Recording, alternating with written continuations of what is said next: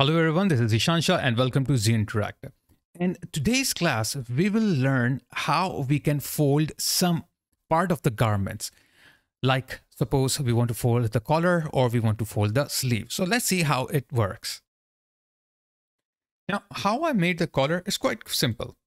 What I did was that I just created this simple garment part, okay, a piece that I attached over here.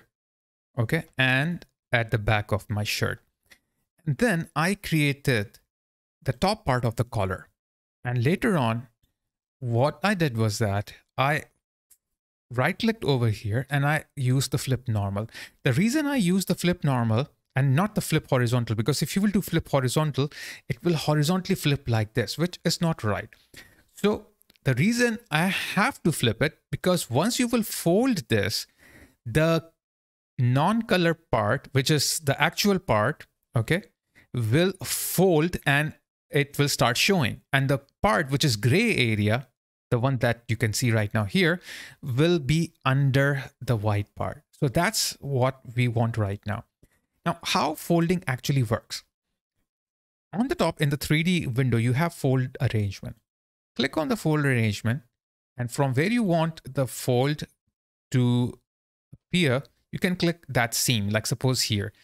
It works with the seam line or internal lines. So right now we are using seam line and then we will use the internal line. So once I will click it here, it will show me some options over here. Fold strength, okay, fold angle.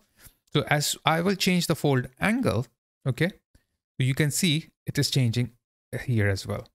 So I will just fold it like in this way.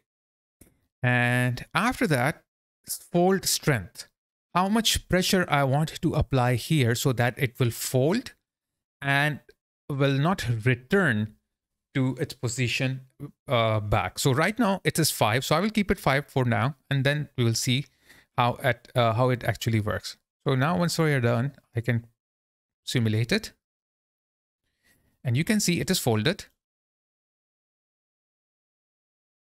and I will move it around here.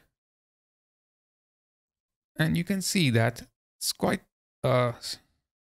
soft, like a quite soft fold. So when I moved it, it went back to its like position back because the fold strength was not strong. Okay. So if I will select this, fold it again. Okay. First, let's make this 0. Okay, and then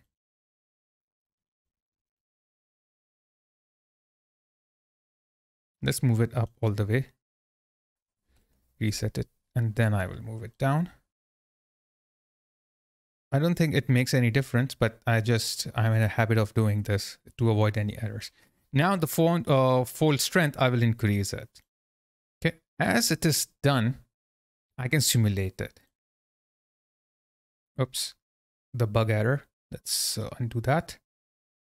Okay. Usually that happens with me. I don't know what's the reason. Simulate again. Okay, now it's fine. So now as you can see, it's quite stiff. If I move, it stays as it is and it doesn't move back to its position. Okay. Now, one thing I can do here is that let's undo it. So it goes back to where it was before. Okay. And before applying the fold over here, let's take a seam taping and apply seam taping on this side. Okay. And as well, we can apply one on the bottom side, like the bottom side here. Now, if I will fold it, so what will happen? This part will quite become, you can say, stiff. So once I have folded here, I can take the seam And then the preset I will use here is the reinforcements under color for both of them. It will reinforce it and it will keep it folded, okay, instead of moving it a lot. Okay, I think I have to change the folding angle, sorry, the folding strength again. This was quite reset it. Oops. Let's move it back here.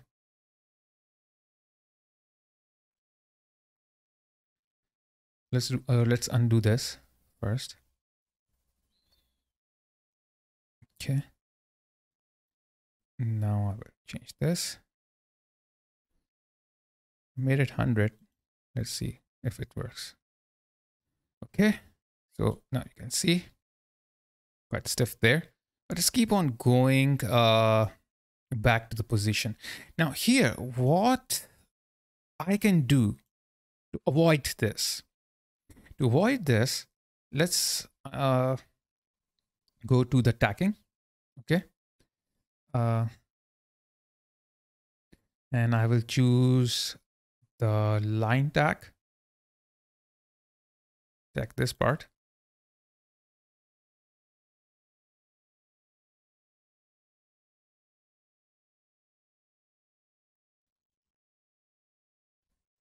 Start from here, I guess. Okay, do this part.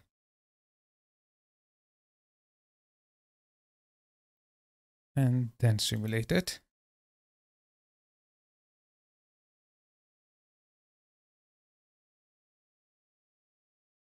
This will keep it stiff and stick over, like stuck over there.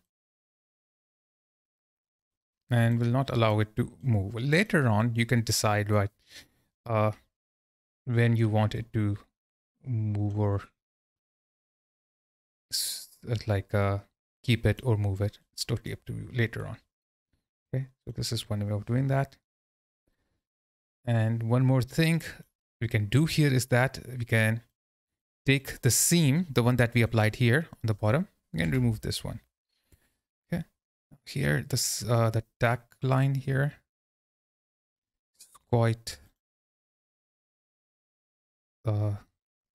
ugly, but you can make it like straight. So like that's the reason I have like a very weird line over here. Otherwise, you can make it look nicer. So you will not have that sort of an issue here. Okay.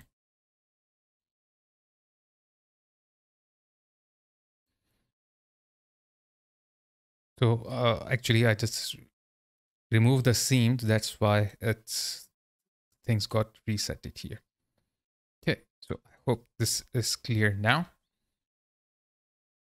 Now, next thing, if you want to fold the sleeves, okay. So what you will do is that you can take your edit pattern tool, select this line on the bottom, right click on it, offset internal line, and you can start moving the distance.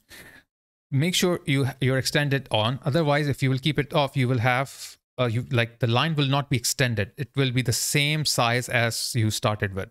But I usually keep it extended, maybe 2 or 3. Okay, that's it. Now, once you have created these internal lines, next what we can do is that select any one of these internal lines. Okay, just like this one. The edit pattern tool and take this fold arrangement.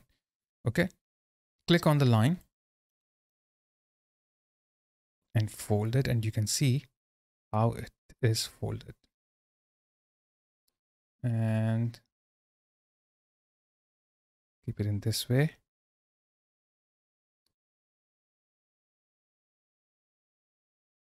And if I will simulate it, you can see how it goes or how it folds. Okay. Now, next, what you can do is that if you want to fold more, take the folding again, click on the other folding line and fold this one to the other side. Oops.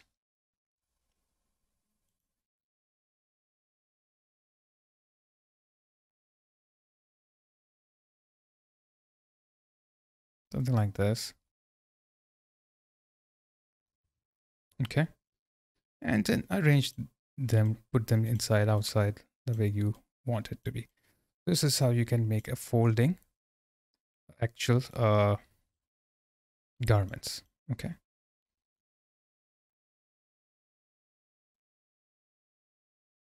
So I hope you have got the idea of the folding here. And if you have liked my video and you have enjoyed it, so please, if you have not subscribed to my channel yet, please subscribe to my channel and also hit the bell icon. To support my channel, please watch my videos online and do not download them, because if you will download them, I will not get any benefit out of it, which will demotivate me. And I will then get demotivated and I won't be able to make further videos. So please champion my channel and like them if you find them useful. So take care, guys. Stay safe, stay healthy, and keep learning on Zinteractive, your own training institute. If you're enjoying this series and want to binge watch the whole course without waiting for next lesson, then join my Zinteractive Early Bird membership plan. Once you are an active member, you will be able to binge watch all the courses without waiting for lessons to get published. Moreover, you can support my channel by joining Zinteractive Friends membership plan. You will get a lot of perks with that also.